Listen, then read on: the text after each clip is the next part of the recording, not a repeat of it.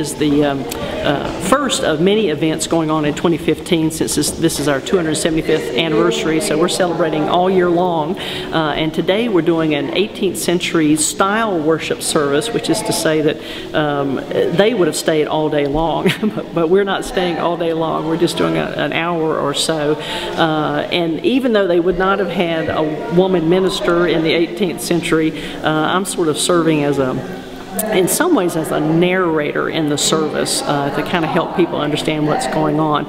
And we have a guest minister from the 17th century, a guest minister from the 18th century, who are both going to do just a portion of some old sermons because they couldn't do the whole things. The whole things would be about an hour long each. And then we have a woman who is also an 18th century woman named Hannah Heaton, and a lady in our church is reading from her diary, her conversion experience. So the whole service is trying to give people, you know, just sort of a taste of what would have happened in the 18th century. The word that describes best the difference is length. The length would have been quite different. And another thing too is that the congregation gets to do very little except sing. That's about all they get to do. Some of their postures will be different. The only time they get to stand up is for prayer. The prayers could have been very, very long, but that didn't matter. You had to stand anyway. We're doing communion in a very different way than we normally would. We have people coming up for communion and standing around tables to receive it, which is not normally the way we do it.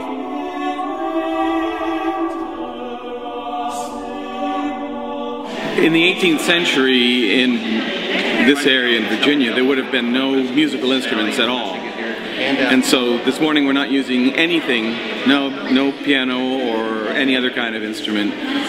All of the music for the service is sung and responded to. So I'll sing one verse of a hymn, or one line of a hymn, and the congregation will respond. I'm looking forward to seeing how well they do. And there's no other music. The only thing that they would have sung during this service was psalms. And they only had a few tunes.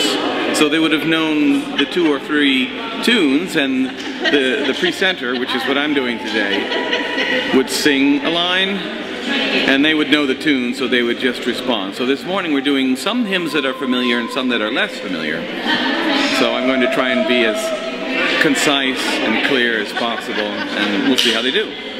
And when the service is over, I'm just going to sit down and do nothing, which is very different from normal.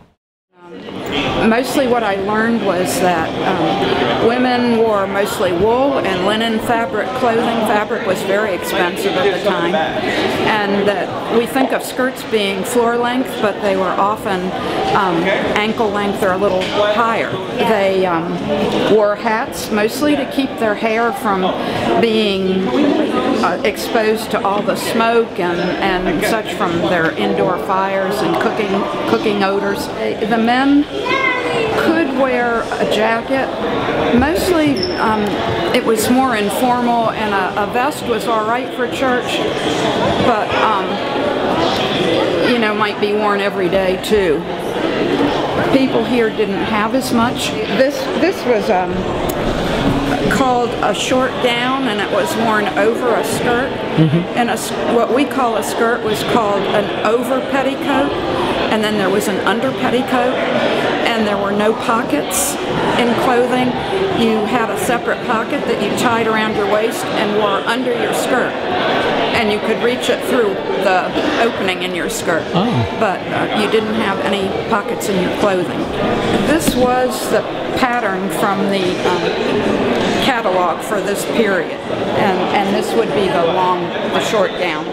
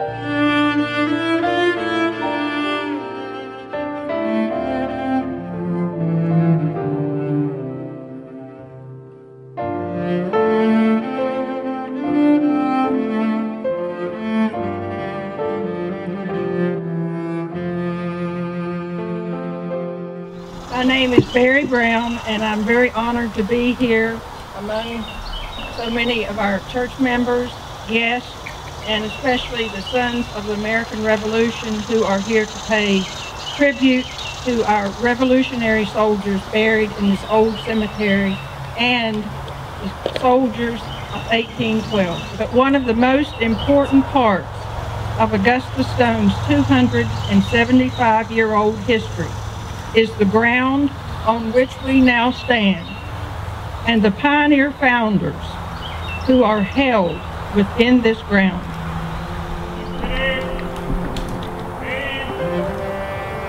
Fire! Close to the shoulder. Blaze your firelocks.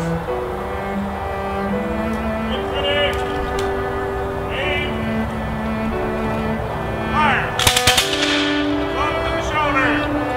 Blaze your firelocks. Infantry. Aim. Fire! Reset. Arm.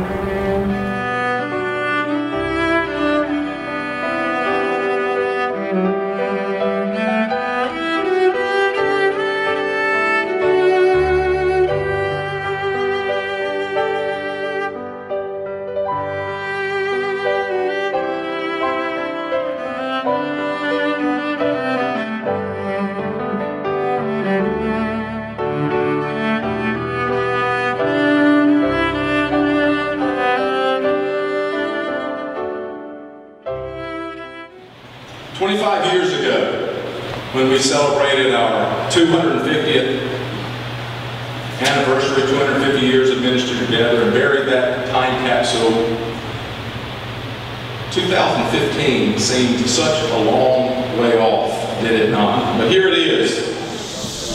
Here's the plaque that's been removed. Everybody see the plaque that's been removed? I guess whenever all the people get out here, all you gotta do is just grab a hold of it and start pulling. Yeah. Oh my gosh. There you go. Wow. Get him some gloves. We'll be all right. Hey, you even take it around there before you take that off. It'll probably be best. Oh my!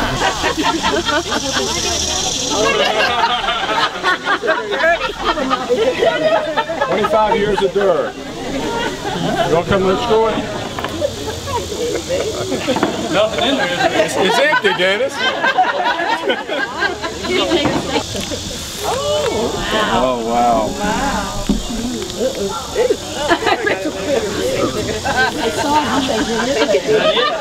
That's it.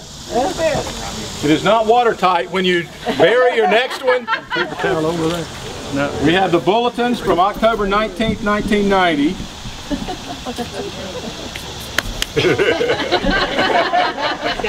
What you need? Let me run and get the whole thing. No, I just need my glasses. Oh, Thank you, God, for our all our friends at church and all the picnics we have. Amen. Beth Chenoweth. Thank you, dear God, thank you for all you have done for us. How wonderful you are. Words cannot describe. You fill our lives with joy and fill our hearts with love. Be with us throughout our lives and help us with our difficulties. Amen. So Jeffrey Cobb. Where's Jeffrey? Jeff, you want to come read yours? 12 years old. This prayer is about the ancestors who built this church. I hope in the future that people will keep God care of this church, something like that. I thank especially John Craig for keeping this church alive. I thank Richard Summers for not making a long sermon. Guide us children in the future as we grow up and become leaders in the church. Amen. Wow. My handwriting looks better than Dear Father, thank you for all the people who started this church, who love, something and prays not to have a war. I hope the church will stay like it is. Amen. Carrie Believe, age 9. And here's her brother Will, and it has written by his mother Ruth Arnold. Well, I'm sure this was dictated. I don't know what this is. All right. Dear God, thank you for our friends at Sunday school, my sister, and Mom and Dad, the choir, and special music. It doesn't sound like he wrote it. I've got Robbie, Stephen, and Michael Hans here. I know which one's, where's? Stephen's here. Stephen's here. Come here, Stephen. Stephen. I could write it 3. So, dear God, thank you for Augusta Stone Church. Thank you for my friends at church and all the teachers. Amen. Stephen Hahn. By his mother, Lee Hahn.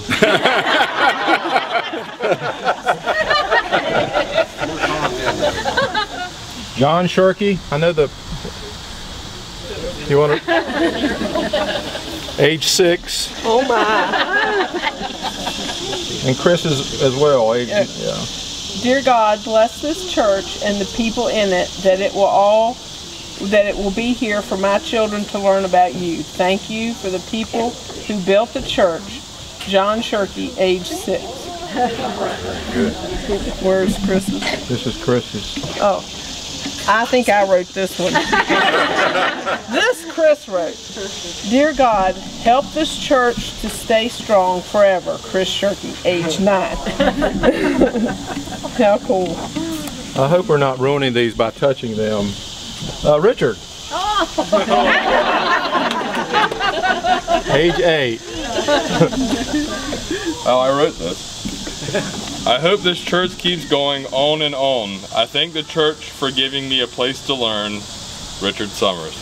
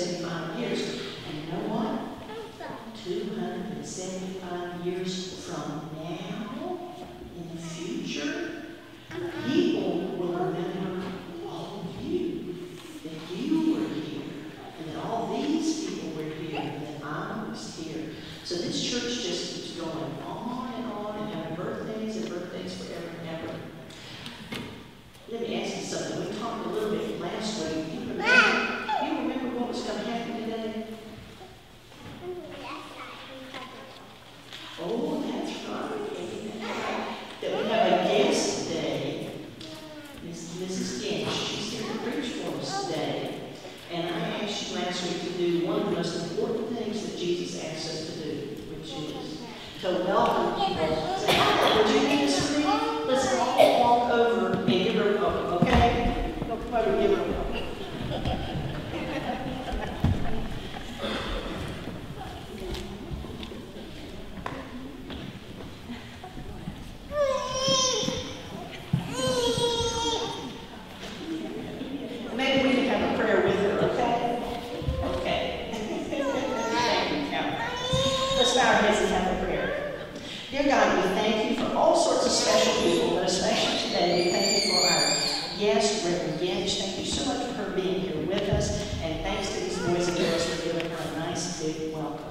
In Jesus' name we pray. Amen. Good morning and happy birthday. It is such an honor to be with you today for this very special occasion as you remember the great cloud of witnesses who have worshiped here before you and celebrate 275 years of ministry and mission in this historic place. I find it reassuring that Jesus in Matthew entrusts his commission to discipleize to imperfect people, don't you? People like us who can worship him and doubt him at the same time, and who struggle at times with little faith, with crises of trust. I find it reassuring to know that you really don't have to have all the answers to have all things figured out.